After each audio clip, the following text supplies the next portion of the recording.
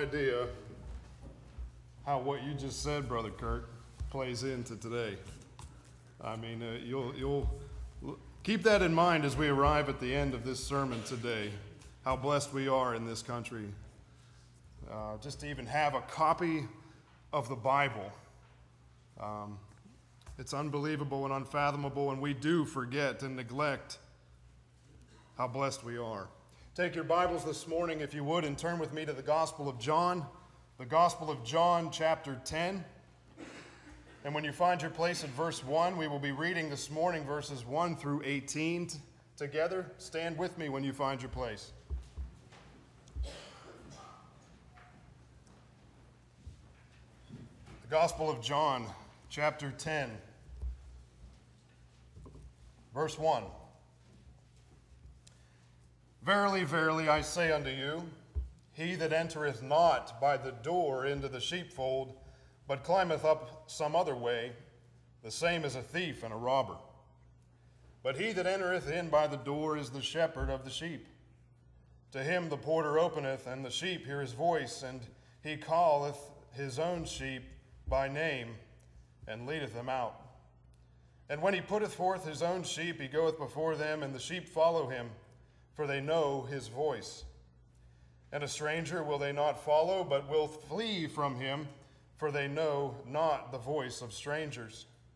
This parable spake Jesus unto them, but they understood not what things they were which he spake unto them. Then said Jesus unto them again, Verily, verily, I say unto you, I am the door of the sheep. All that ever came before me are thieves and robbers, but the sheep did not hear them. I am the door. By me, if any man enter in, he shall be saved, and shall go in and out and find pasture. The thief cometh not, but for to steal and to kill and to destroy. I am come that they might have life, and that they might have it more abundantly. I am the good shepherd. The good shepherd giveth his life for the sheep. But he that is an hireling, and not the shepherd, whose own the sheep are not, seeth the wolf coming, and leaveth the sheep, and fleeth. And the wolf catcheth them, and scattereth the sheep. The hireling fleeth, because he is an hireling, and careth not for the sheep. I am the good shepherd, and know my sheep, and am known of mine. As the Father knoweth me, even so know I the Father, and I lay down my life for the sheep. And other sheep I have, which are not of this fold, them also I must bring, and they shall hear my voice, and there shall be one fold and one shepherd. Therefore doth my Father love me, because I lay down my life, that I might take it up again. No man taketh it from me, but I lay it down of myself. I have power to lay it down, and I have power to take it again. This commandment have I received of my Father. And he that has ears to hear, let him hear. You may be seated.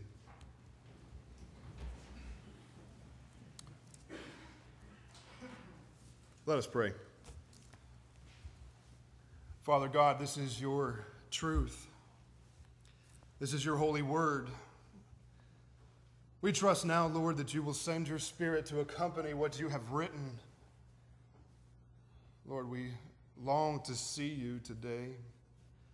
We want you to fill our hearts, Lord. We want you to change us. We cry out to you that you would etch these truths upon our hearts and minds, that you may be glorified and honored in everything that is said and done here today.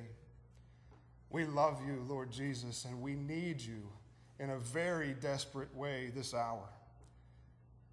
Father, I pray that you would guide my mouth, that you would remove any pride that is behind this pulpit, any pride that is in this room. I pray that you would lay bare hearts in this place, that your seed would be planted. We only pray through your Son in his magnificent name. Amen.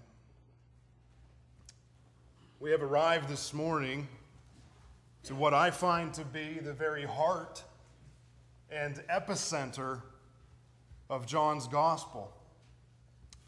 This marvelous series of verses have brought great peace and comfort to the child of God. Not only now, but throughout the ages. At face value, we see here intimacy. We see peace, provision. We see protection. We see propitiation. As Christians, we find comfort in this gorgeous picture that Jesus has just painted in these verses.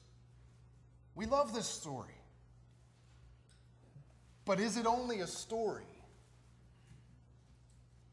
Is this all that Jesus is telling us is just a story to make us feel good?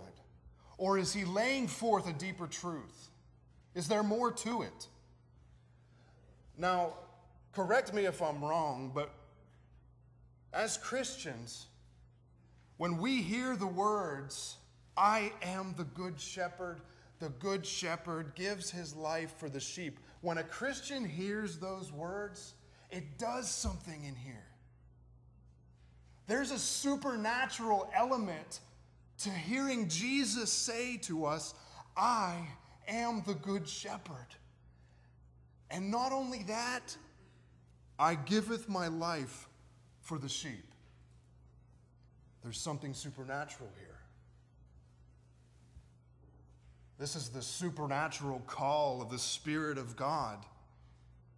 And it's only there for Christ's sheep. It is openly, visibly infused with this supernatural calling. His sheep hear this, and we say, thank you, Lord Jesus. Thank you for these words.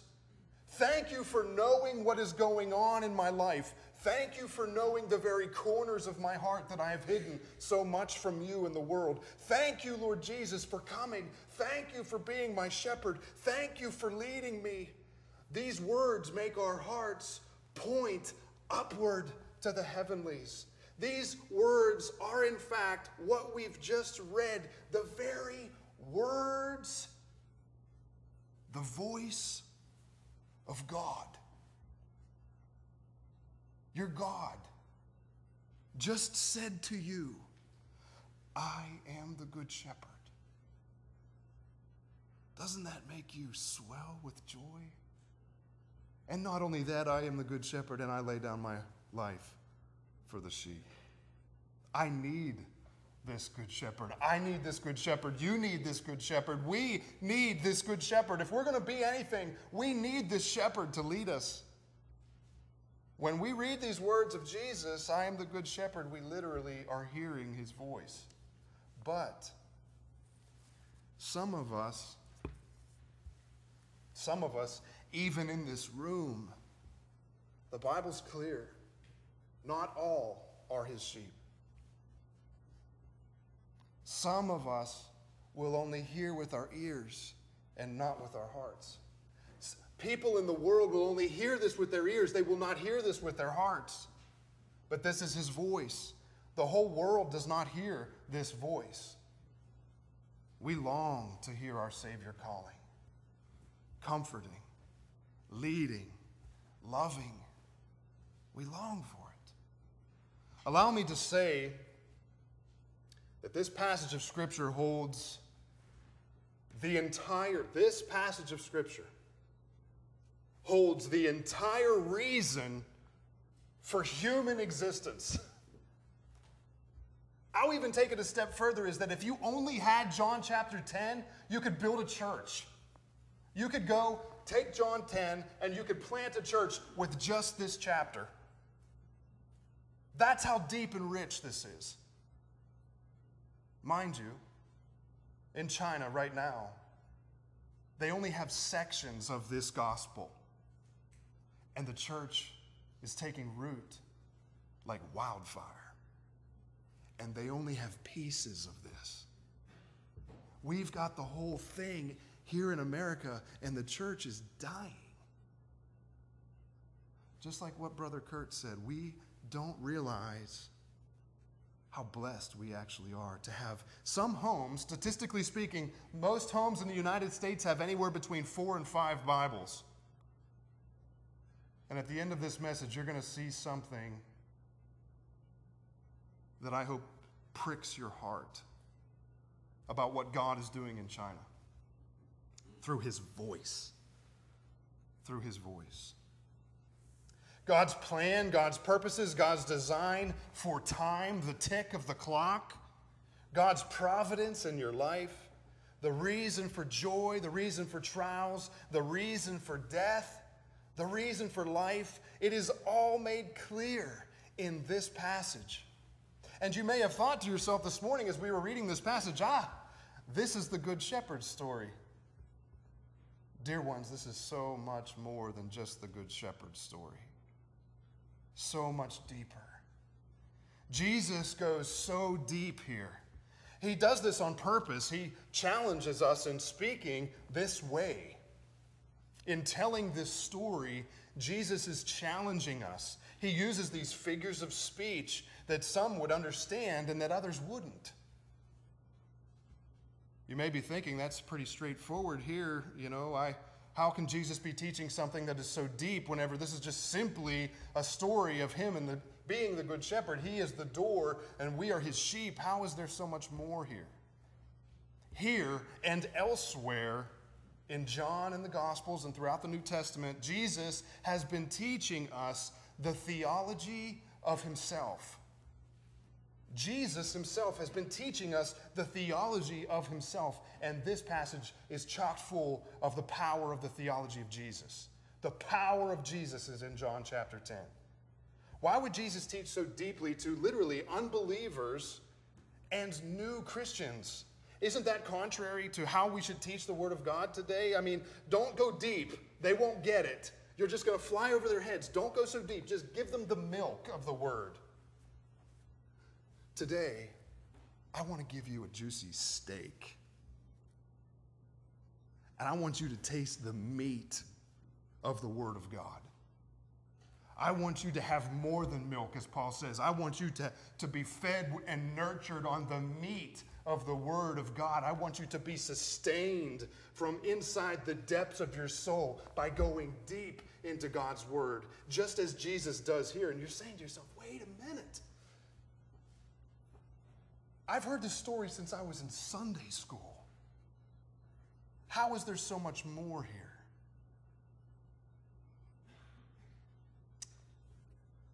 We got to go deep. We need to sink our hands into this blessed word. We need to know what Jesus is telling us here about himself. Are we supposed to go deeply into God's word? We are supposed to go deeply into God's word and what the Savior says to find his richness in joy, so that we may find lasting joy. We aim to do what Jesus did. We aim to learn what he taught and make it our life. We aim to apply it to our lives. This morning, I lay something before you this morning that I believe you may have never seen before in this passage. And if some of you have seen this, it may have made you angry. If what I'm going to show you this morning, if this steak that I'm going to show you, this beautiful piece of meat that I'm going to show you from God's Word, if you've seen it before, it may have made you angry in the past.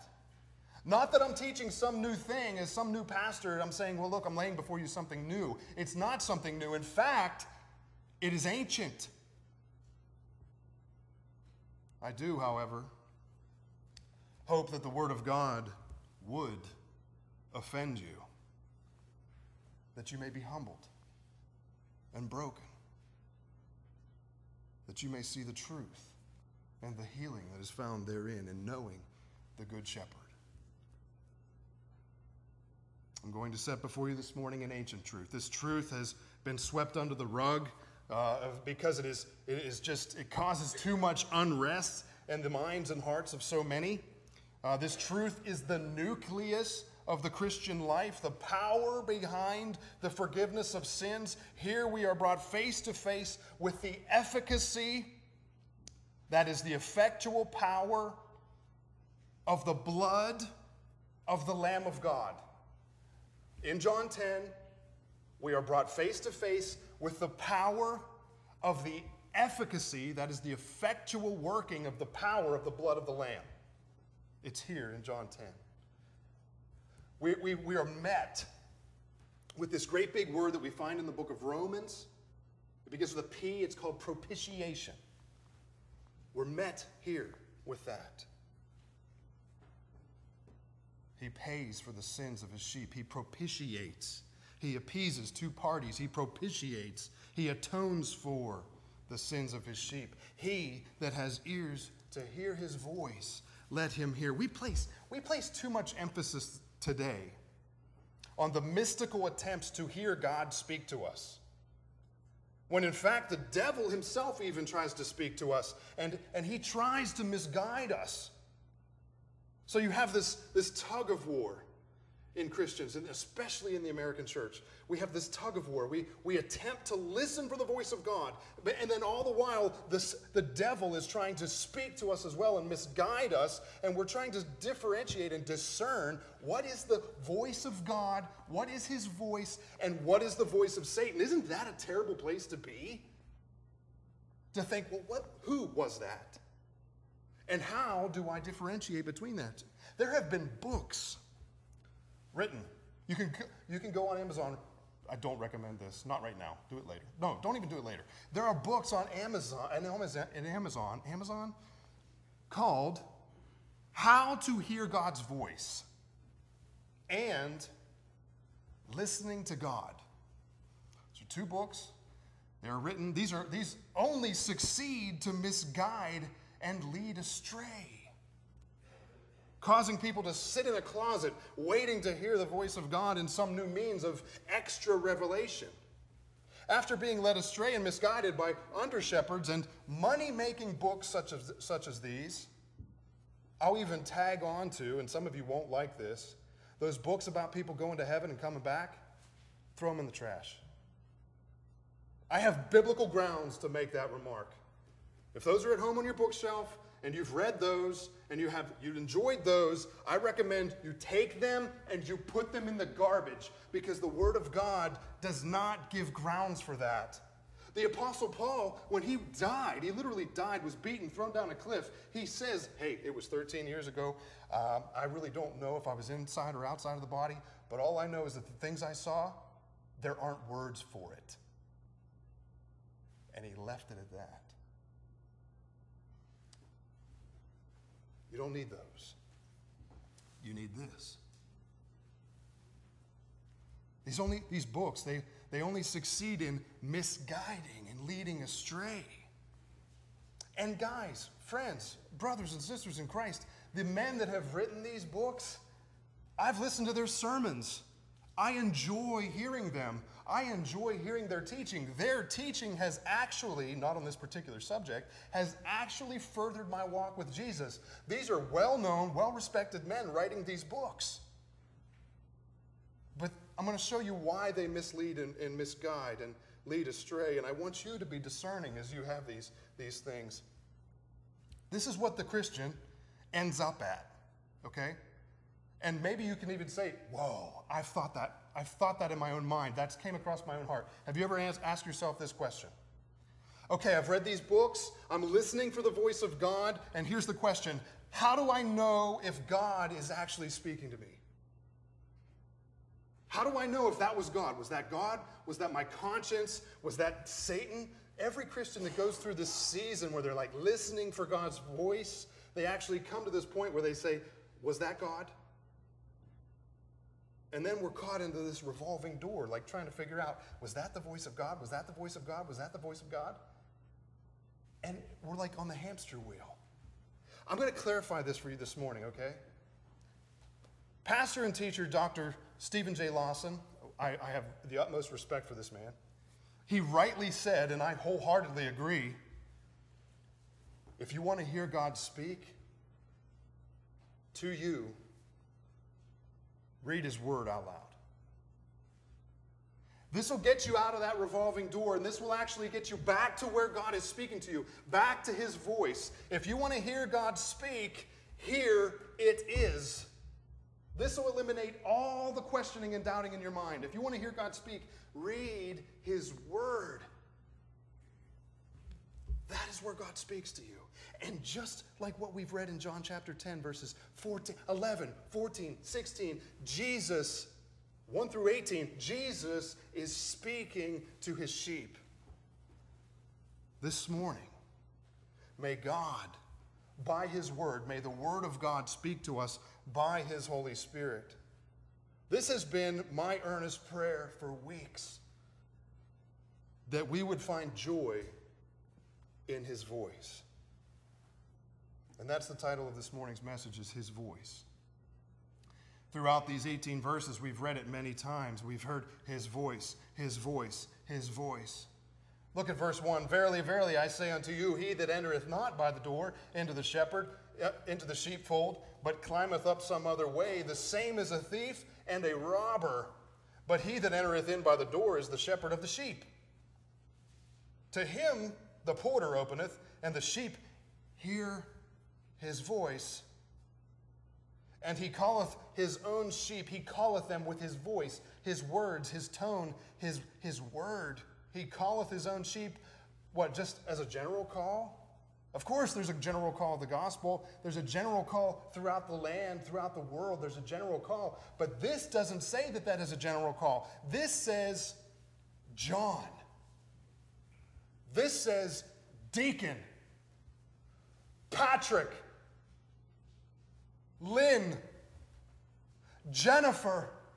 This is a direct call from God to say, I'm calling you, my sheep, come to me. This isn't, hey, I'm the shepherd. It's, Jane, I am the shepherd. He calls his sheep by name, and then he leads them out. Verse 4, and when he putteth forth his own sheep, he goeth before them, and the sheep follow him. He goes before the sheep follow their shepherd. For they know his voice. And a stranger will they not follow, but will flee from him. For they know not the voice of the stranger. Okay, then we find out that in the very next verse, verse 6, it says, this parable spake Jesus unto them, but they understood not what the things they were, which he spake unto them. They didn't get it. Now, this particular Greek word here for parable is not the same kind of word that was used in Matthew. For instance, Matthew 13, when he gives the parable of the soils, or whenever he gives the parable of the lost sheep. Those are different parables. In this instance, this strictly means this is a figure of speech.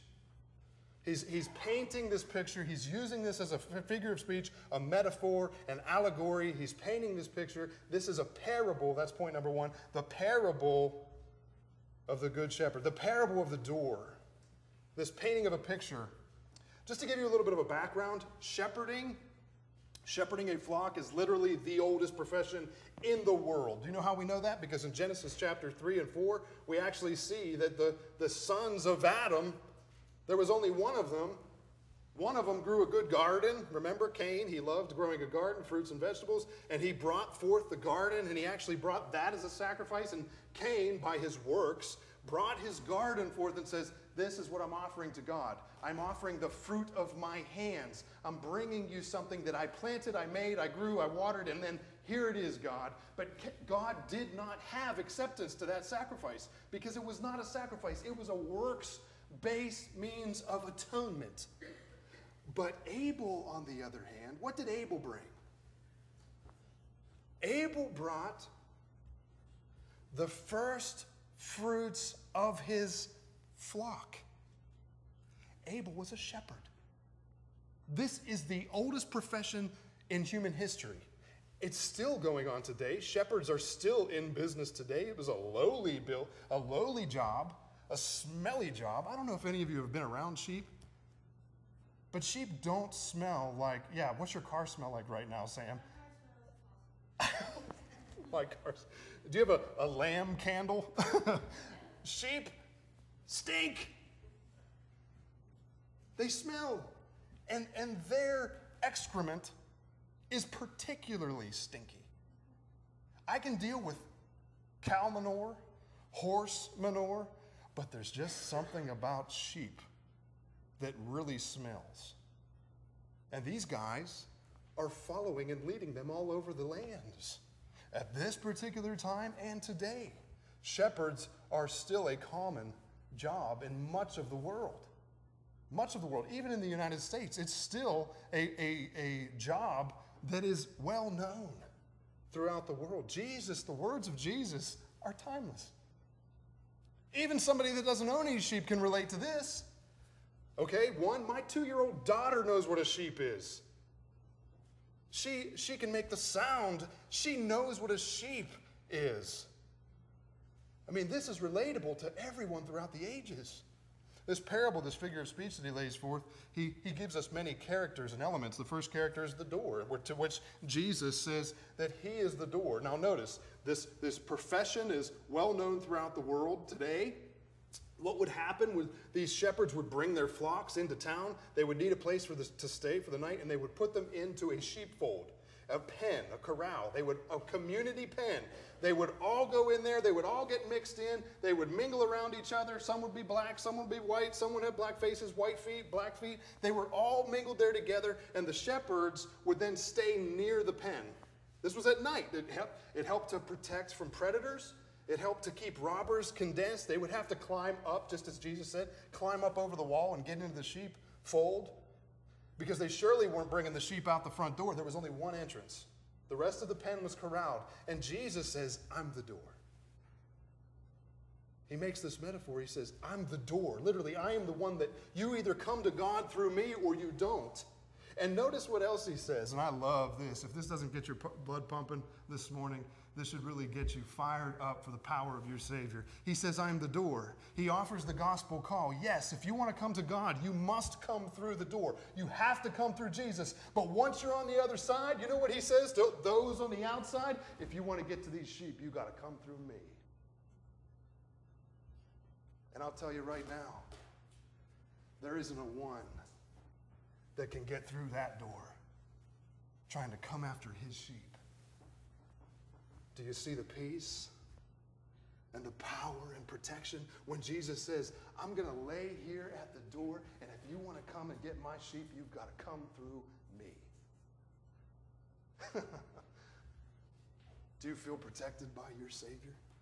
Your King of Kings and Lord of Lords, who stands with a sword drawn in his hands and says, bring it on. You can't take me down to get to Tammy, to Carla. You got to come through me. I love that.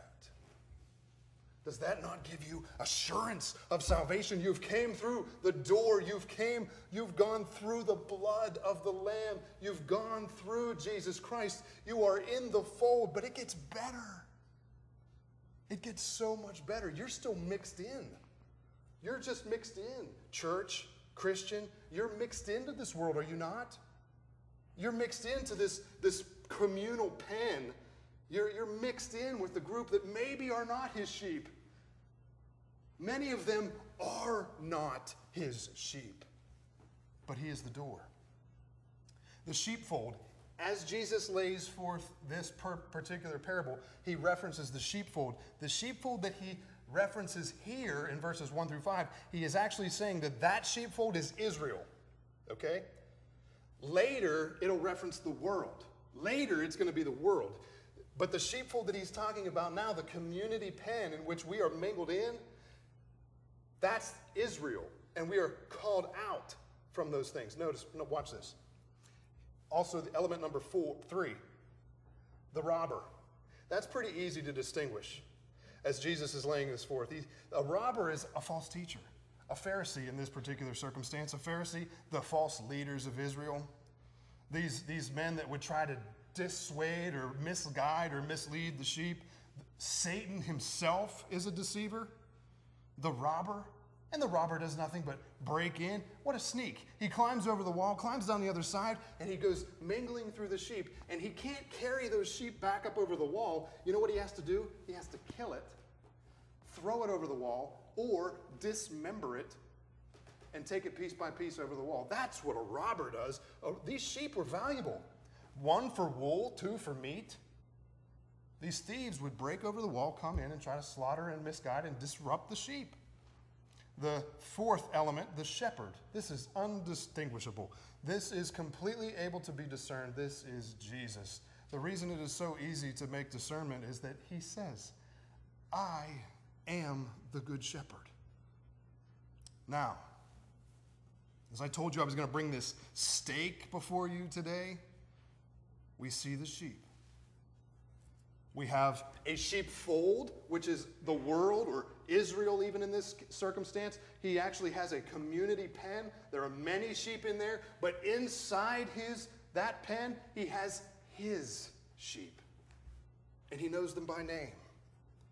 The sheep are literally, check this out, this is cool, I hope you get to make note of this. They are literally the called out ones. The called out ones. 1, we know that they hear his voice. 2, we know that he calls them by name. 3, we know that he knows them. They are the called out ones. Do you know what that word is in the Greek? I've made mention of this on Wednesday nights, and this is a little sales pitch for you to continue to come Wednesday nights because we go deep into the word. Same thing with Sunday nights. Do you know what the called out ones means in the Greek? It's ekklesia. Do you know what that word ekklesia means, the called out ones? Church. Church. Church is the ekklesia. The church is the called out ones. His sheep. Ekklesia, the called out ones. Ekklesia, church. That's what the word church is. Now the porter. There's been much wrestling about who's the porter. Some men have said that this is John the Baptist, that he was the forerunner of the gospel, the last of the Old Testament prophets. Some have said that the porter, and I tend to take this passage of Scripture to mean that the porter, the one who opens the door, the one who allows sheep to come in and out, I believe that that's God the Father. That's how I interpret that passage of Scripture. Now, I'm not going to be dogmatic about it, but I am going to give a little bit of evidence that I believe that this is God the Father because he runs the show. This is according to God's plan. He knows all things. He is omniscient, omnipresent. He's just, God the Father makes the most sense to be the porter. Strangers, these are false teachers and prophets. This brings us to point number 2 of this sermon. His sheep have peace through the door.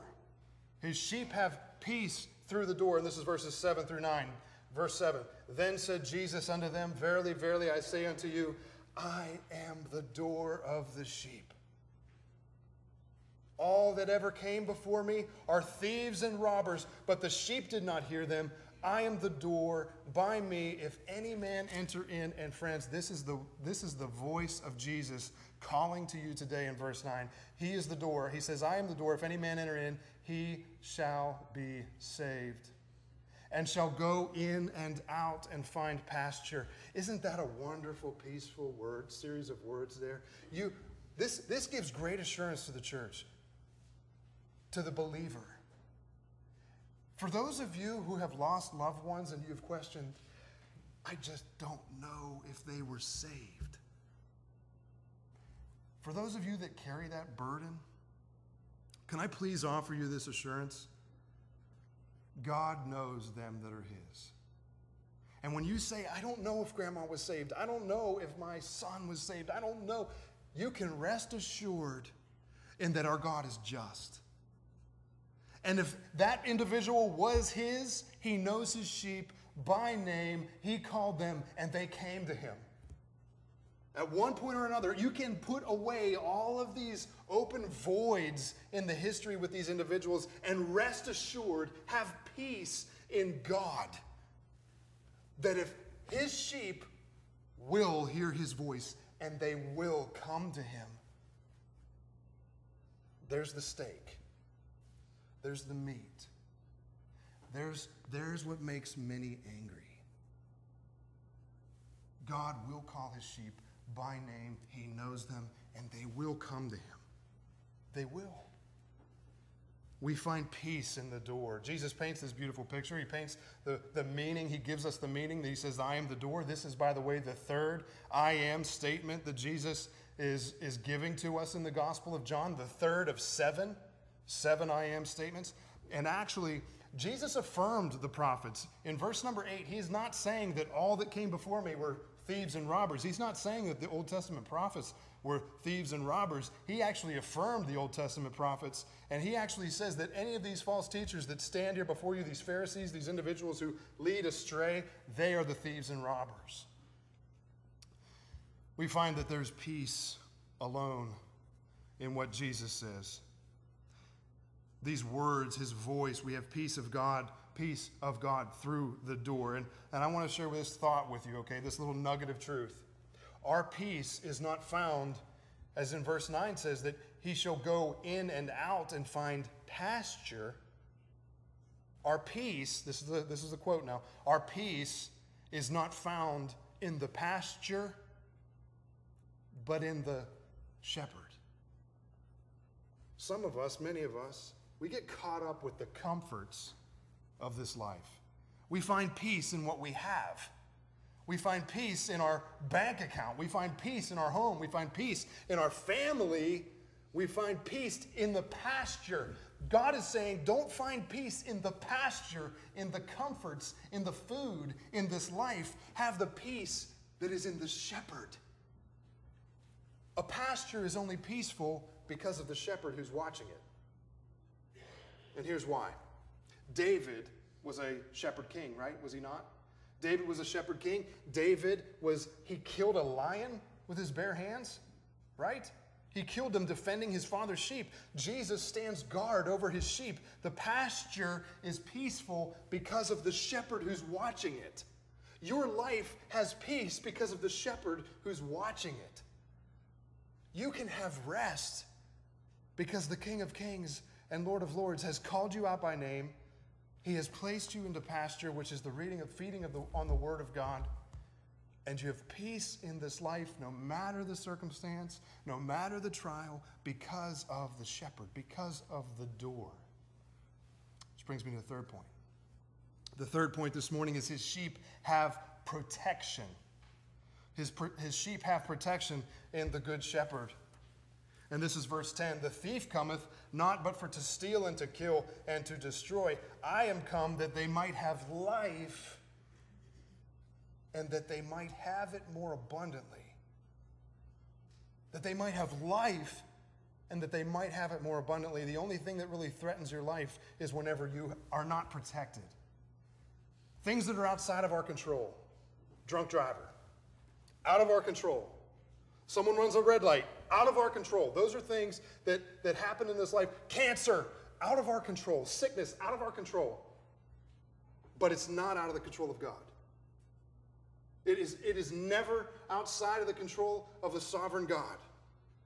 Things that come into this life are there that we may have our faith strengthened, our trust in him strengthened, and that we may lean upon Jesus. On Wednesday evening, we showed a little clip of Joni Eareckson Tada, okay? Joni Eareckson Tada is a quadriplegic. She had her neck broke when she was a teenager, spent 50 years plus in a wheelchair as a quadriplegic, and she said she has great chronic pain, and she spent her life unable to use her hands, but she is a faithful weapon of the Word of God for the kingdom. She said, when these great series of pain come over her life, she's like, these are like splashovers of hell. She says that these splashovers of hell come into our lives, and she says, what do you think splashovers of heaven are like? And this is what she said. A splashover of hell, i.e., cancer, chronic pain, arthritis, drunk driver, those splashovers of hell are there, allowed in your life by God, that you may exalt and see what splashovers of heaven are like. The splashovers of heaven are finding Jesus in your hell. Being surrounded by darkness and seeing his light. There's not a more glorious notion to be surrounded by the darkness of this life and then see the shepherd. And he says, I'm watching you. Don't worry. I've got this. Follow me. hear my voice. What a beautiful idea we have here in John chapter 10. Jesus says, I am the good shepherd. I will bring you through your pain. In all the Bible, even men and women who have spent their entire lives as unbelievers have heard of Psalm 23. John chapter 10 and Psalm 23, and 22 is a beautiful psalm. Psalm 23 and John chapter 10 are coupled together like cars in a train.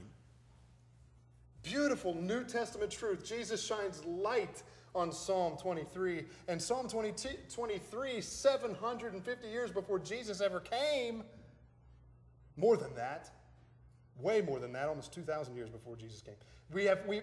Excuse me, I'm calculating that wrong. It's about 1,100 years, give or take. David wrote Psalm 23. This is Psalm 23. The Lord is my shepherd. I shall not want. He maketh me to lie down in green pastures. He leadeth me beside the still waters. He restoreth my soul. Did you see the personal pronouns there for Jesus? He leads. He leads my soul. He restoreth my soul. He restoreth my soul. He leadeth me in paths of righteousness for his name's sake. Yea, though I walk through the valley of the shadow of death, I will fear no evil, for thou art with me. Thy rod and thy staff, they comfort me. Thou preparest a table before me in the presence of mine enemies. Thou anointest my head with oil. My cup runneth over. Surely goodness and mercy shall follow me all the days of my life, and I shall dwell in the house of the Lord forever because of his voice. He's called you by his word. Provision, abundant life. We must move quickly. We're running out of time. The fifth point that we have this morning, and this is where it gets deep now, friends. Track with me here.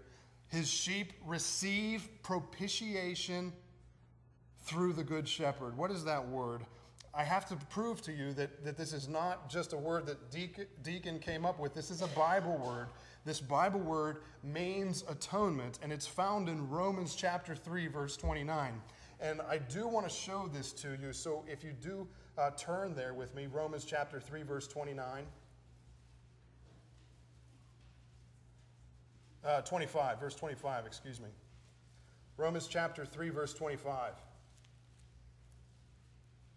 And we know Romans chapter 3. I mean, that's the beautiful chapter that says, listen, there is, as it is written, there is none righteous in verse 10. And then we see for verse 23 of Romans chapter 3, for all have sinned and come short of the glory of God.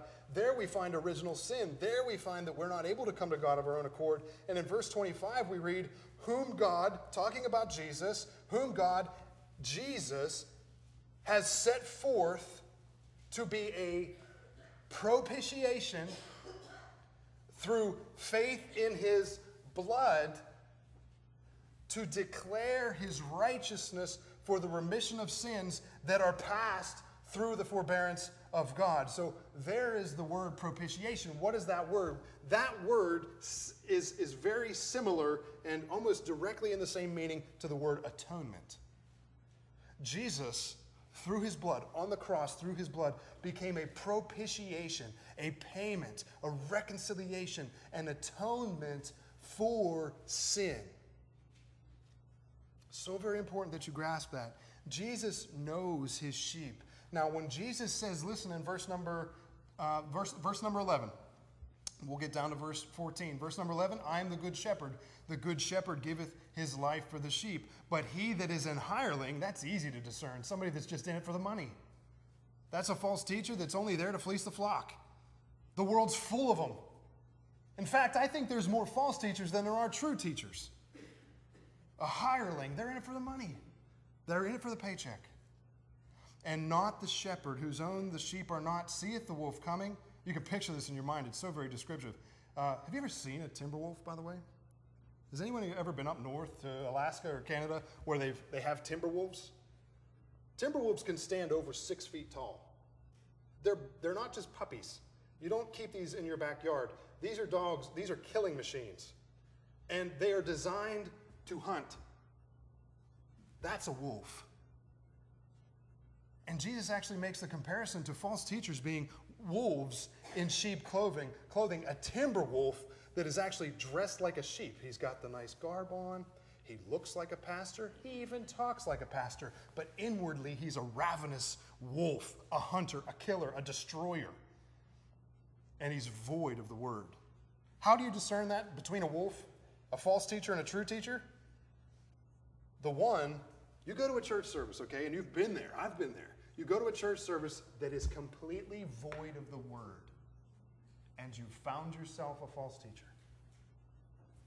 When he leaves off the anchorage and he promotes himself or the people in the pew, and he doesn't give you the truth, there's the sign for a false teacher.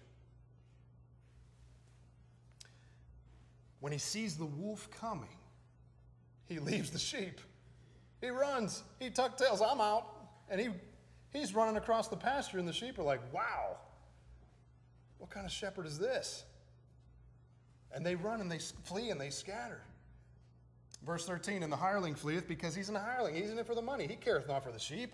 Verse 14, I am the good shepherd, and know my sheep, and am known of mine. This is more than head knowledge. This is so much more than seeing a picture of Jesus on the wall and say, I know that guy. This is an intimate, loving knowledge. When the Bible uses this particular word for know, God is actually telling us that it's like the know that God uses in Genesis whenever he says, Abraham knew his wife Sarah. Isaac knew his wife Rebekah. That is the know that he's talking about. What Jesus is saying is, I know my sheep in such a manner that I love them. And we have so distorted, and this has probably just went through your brains right now. That word know does not mean sexual act. We have twisted what love means in this country, in the world. We've twisted what love means. We've made it so wretched that it's become just a physical act. What God says is that know, like Abraham knew his wife Sarah, and Isaac knew his wife Rebekah, and Jacob knew his wife Rachel, that know is that I would jump in front of a train if it meant saving your life kind of know. It is completely void of physical act. What Jesus is saying here is that I intimately love my sheep. When I go downstairs to the nursery, and it's packed full of little kids, and I walk down there, do I love them all? Yes, except for the one that's puking on the floor or doing something. I'm just kidding. No, I love them all. Lighting fires in the corner, doing crazy things. I love them all in a sense that I have a general love for every child in that place. But I would only die for one of them. That's what Jesus is saying. He has a general love for God so loved the world that he gave his only begotten Son, that whosoever believeth in him shall not perish but have everlasting life. There's a general love, but then there is a knowing. There is a that is mine. She is my child. He is my son. I died for them. There's that kind of love, and that's what Jesus says. I know my sheep. And not only that, they know him. They know him. When his voice calls to their heart, they say their back could be turned to God. And when they hear his voice, they say, that is my shepherd. And they come to him. That's the love that is found here in John chapter 10. We must move quickly. I have so much more that I want to share with you. We have a propitiation through his blood, the giving of sin. So who did Jesus die for? Surely, now, this is where I pet the cat backwards. For whom did Jesus die?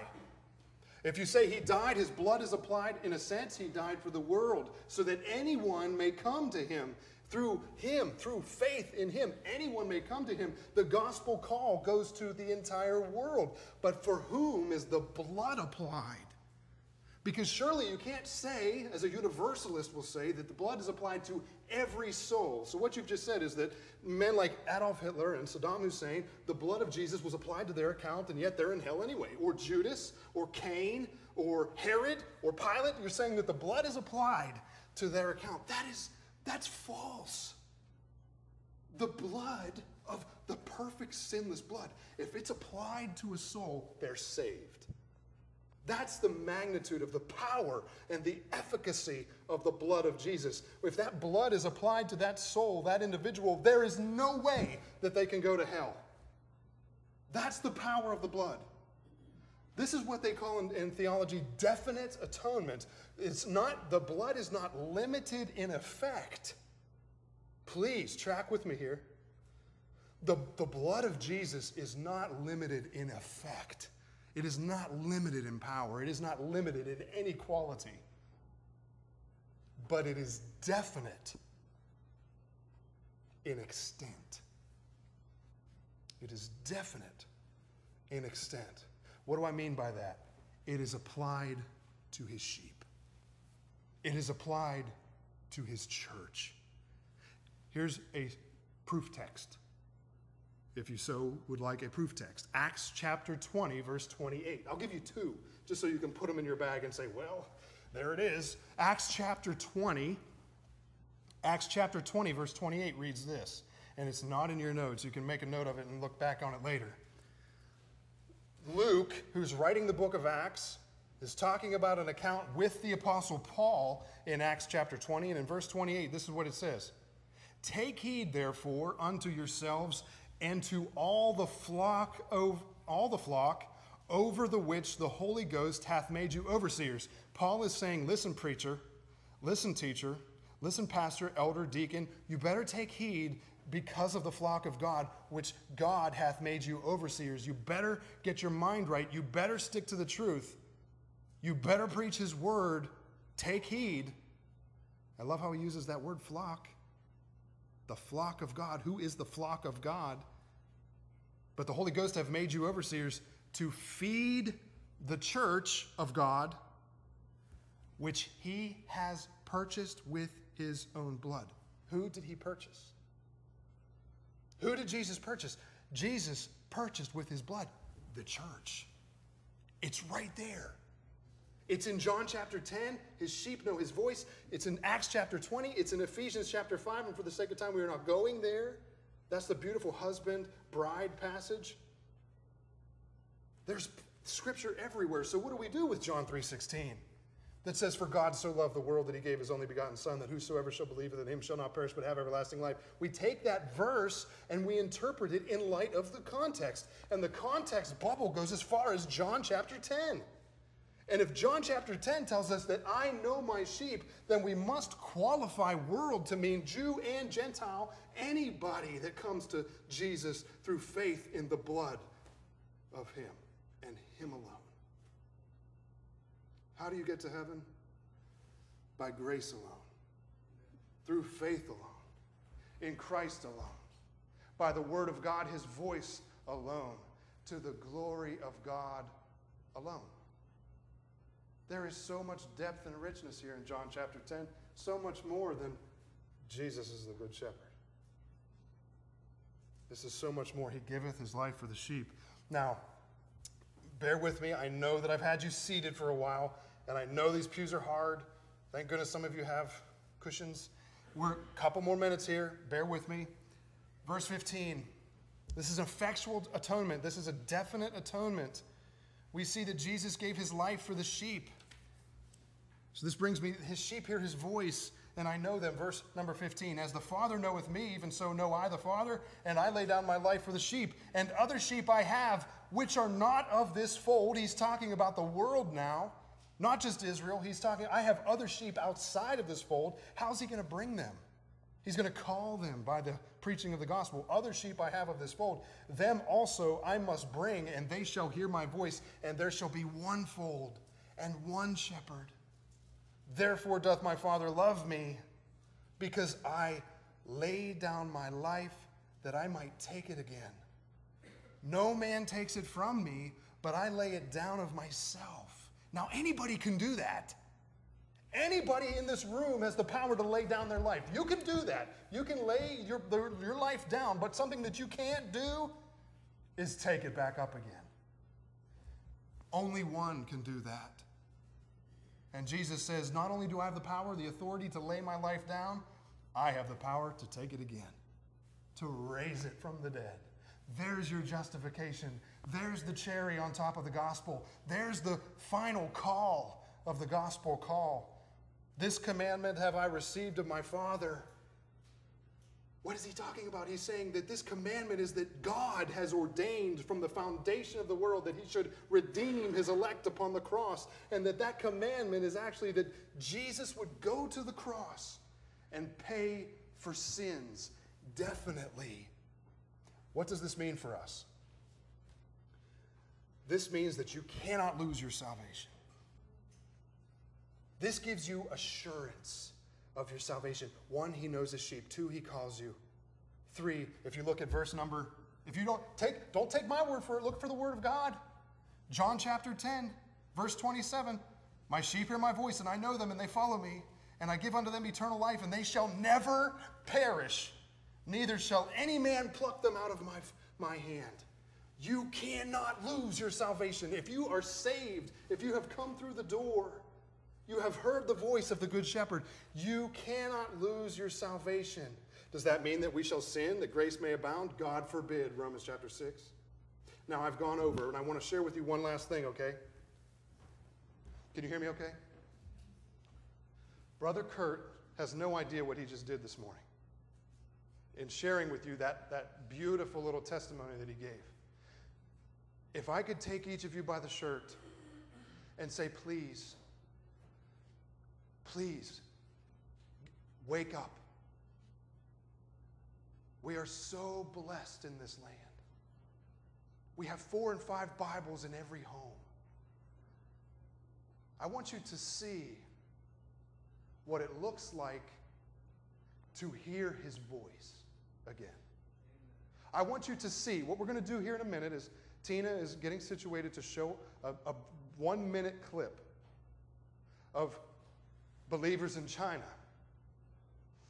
No Bibles. They do not have Bibles. I want you to see what takes place whenever a suitcase of Bibles comes into the midst of these believers. I want you to see what it looks like to hear his voice. Tina, if you're ready, play that clip.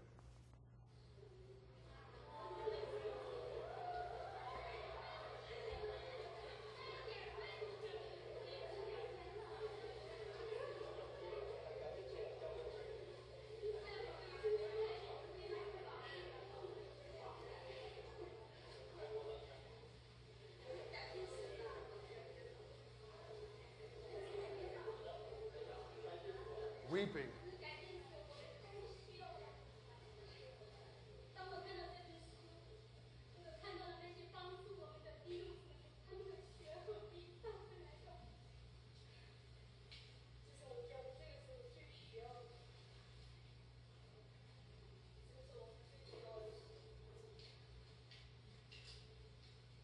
Silence.